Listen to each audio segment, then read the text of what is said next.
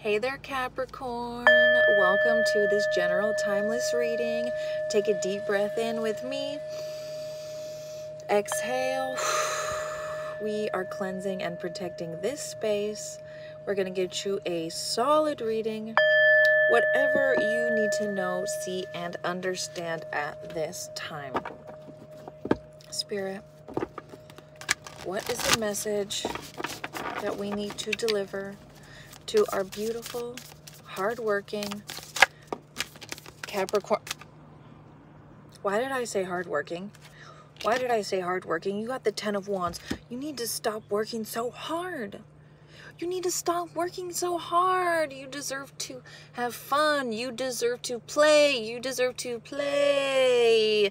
You deserve to do other stuff that isn't just working. You've been working too many hours. You got too many things going on. There is way too much stress in your life right now. This could even lead you to health problems. Like, stress is a killer.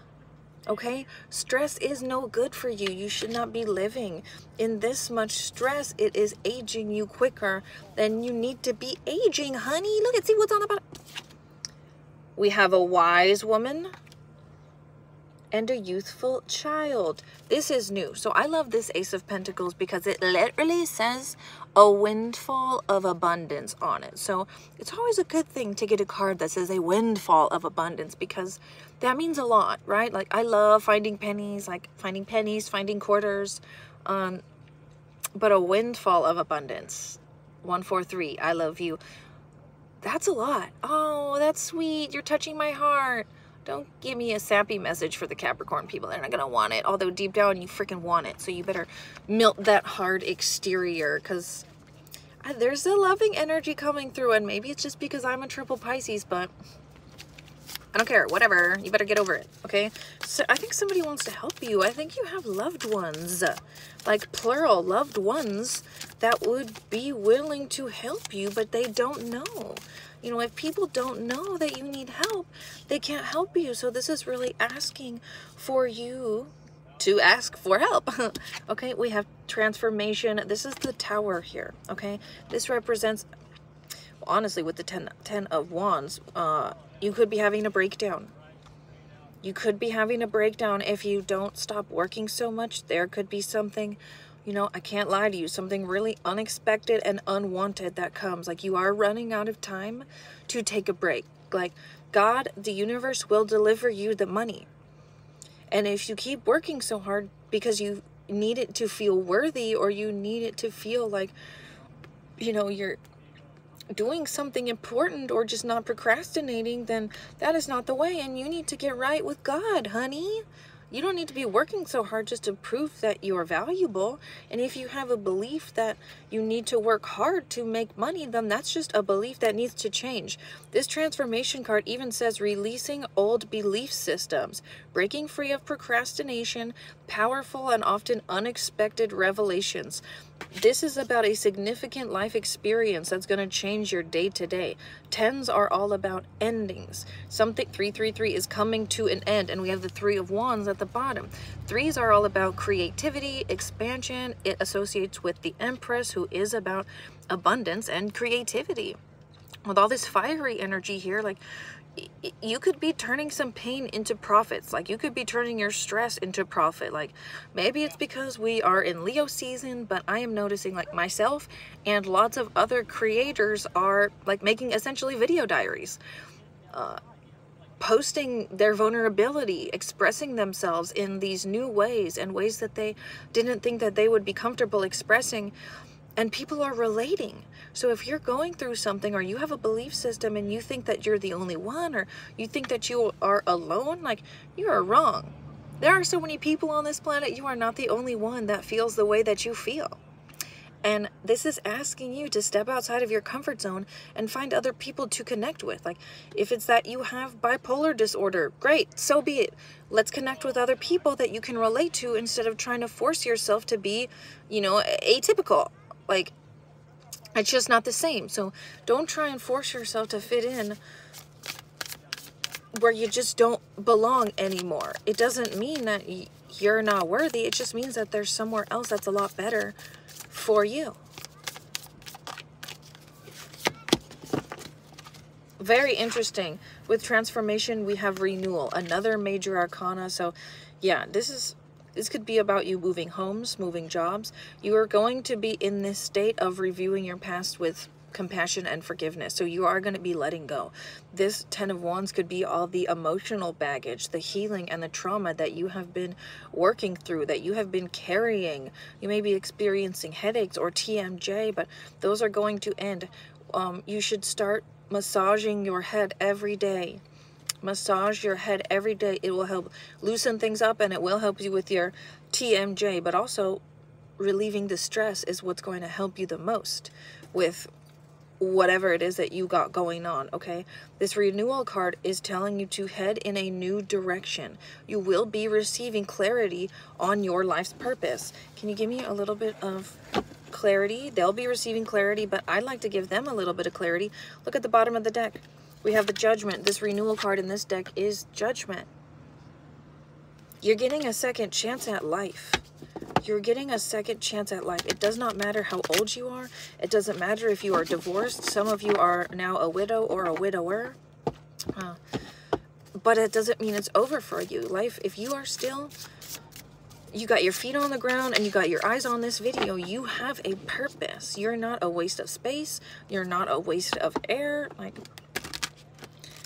you have wisdom. You have a story to tell. You have things to share.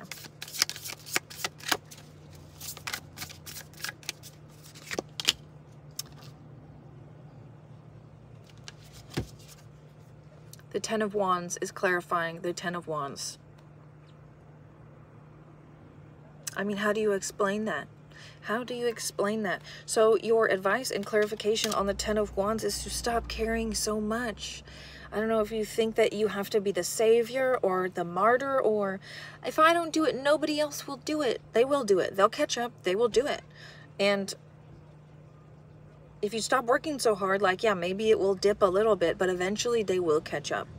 They will catch up. People may just be relying on you because you've showed them how much of a hard worker you are. You've showed them how capable you are. And so they've just grown accustomed to, oh, no big deal. They've got it. They're going to take care of it. But nobody knows how much you're carrying. And if this is emotional burdens that you're carrying, this could be you talking to a therapist. Give me more information on this. The 4 of Wands. This has to do with your home. We have the Emperor, lots of Aries energy. We have a divine masculine at the bottom of the deck. This could be about a husband, a divine partner, a divine counterpart. If you're waiting for somebody to come in and rescue you, that's not going to happen. But you do have a partner, if you are single, that is waiting for you. Definitely, if you are waiting on somebody specific and it has been like a prolonged amount of time, God wants you to let go of this person. This could be, for some of you, the emotional baggage that you've been carrying. If you've been in a cycle with somebody and you've been in no contact with somebody and it's just been like over 8 months, it's time for you to let this person go, because the universe is trying to give you what you want. But if you keep trying to get what you want from a person that can't give it to you, you're prolonging your own destiny. So then this next emperor that the universe is trying to link you up with, like, eventually they're going to get tired of waiting too. And the universe is going to link them up with somebody who is ready.